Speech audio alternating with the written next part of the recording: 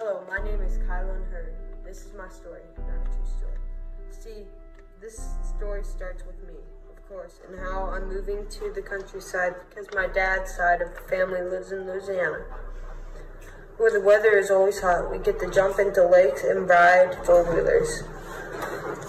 When we moved there, my mom and dad separated. I went to live with my dad. My brother went to live with my mom. My dad loaded up the stuff in the Utah haul truck with all our stuff heading to the new place. Is this really our house?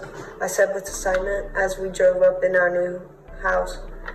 Yup, my dad said. We saw a huge house. It was like some rich person's house. It was the kind of house I always dreamed of living in. A tall man with a dark beard walked out of the house, said that he was my uncle, and a short lady came out too and said that she was my aunt. My uncle, who may not be my real one, took me on a tour of the house. It was super big and had a lot of rooms.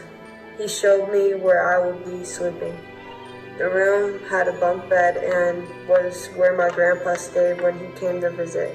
I was horrified that I would have a roommate. I said I wanted to go home, but my dad said, I know you do, but this is where we have to live for a little while, till we get on our feet. Are you ready for your big day at your new school tomorrow? He said. I couldn't sleep all night. I was wondering how kids would be and what teachers would be like. The next morning came, and I was excited to go see my new school. My dad dropped me off at the front and said he would see me after school. My school was big, made of bricks. I'd never seen that before, and the kids were all over. My homeroom sat in the desk, and I saw my dream girl, Laura Glass, and a boy named Blake Smith sat next to me, and he was one of the cool kids. He wanted to be my friend. I told him sure. Blake and I butted head a lot, but he was like a brother to me. We did not just about everything. So, back to my dream girl, Laura. And I became best friends. We hung out a lot, but 7th grade, everything changed. I noticed her and Blake hanging out a lot. I was not included. Eventually, they started to date, which really took a toll on Blake and my relationship. I was so upset, and I didn't understand why my friend would betray me that way.